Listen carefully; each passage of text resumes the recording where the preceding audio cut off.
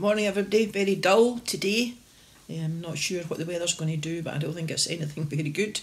Very dark and dull and very, very windy, so take care if you're going outside. I think heavy rain might be forecast, or rain certainly later on. I think it is to improve over the weekend again, but I think today's to be the worst day for a while, so take care and look after yourself.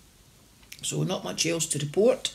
I sent out the West Kirk Weekly last night and some information in there about a climate change rally which the Church of Scotland are asking people to attend if they can in November. So if you want to find out about that, let me know if you don't get West Kirk Weekly. And apart from that, I think that was really about it. Not much else going on at the minute, so that's maybe a good thing.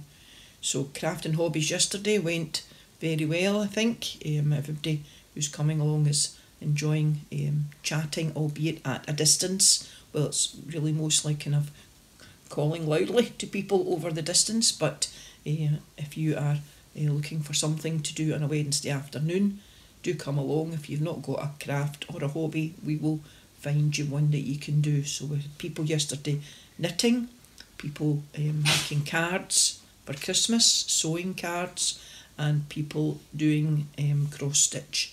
So lots of things going on that we can find you something to do. But it's a wee afternoon out, wee discussion, a wee chat, a wee cup of tea and a wee wrapped biscuit. So everybody will be welcome if you would like to come along.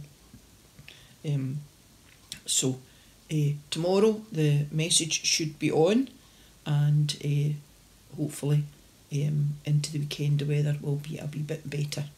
So we have been reading, or we have started reading Acts, and yesterday we had start of Acts chapter 2, and today we're going to read the middle part of Acts chapter 2, and tomorrow we will read the end of Acts chapter 2. So we'll make our way through Acts a little bit. So this, starting at verse 14, is entitled Peter's Message.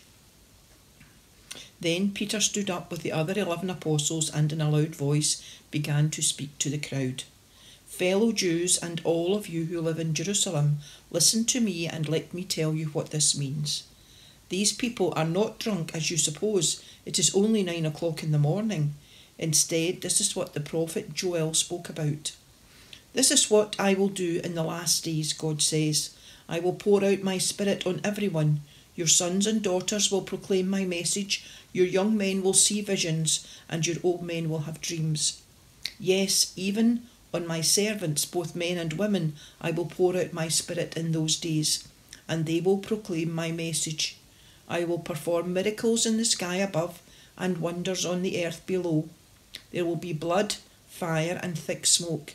The sky will be darkened, and the moon will turn red as blood, before the great and glorious day of the Lord comes, and then whoever calls out to the Lord for help will be saved. Listen to those words, fellow Israelites. Jesus of Nazareth was a man whose divine authority was clearly proven to you by all the miracles and wonders which God performed through him. You yourselves know this, for it happened here among you. In accordance with his own plan, God had already decided that Jesus would be handed over to you, and you killed him by letting sinful men crucify him. But God raised him from death, setting him free from its power, because it was impossible that death should hold him prisoner. For David said about him, I saw the Lord before me at all times. He is near me, and I will not be troubled. And so I am filled with gladness, and my words are full of joy. And I, mortal though I am, will rest assured in hope, because you will not abandon me in the world of the dead. You will not allow your faithful servant to rot in the grave. You have shown me the paths that lead to life, and your presence will fill me with joy.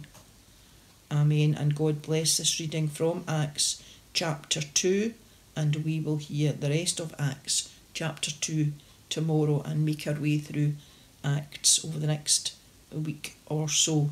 So, I hope everybody's doing okay. Look after yourself, look after other people, and we will see you tomorrow. Bye.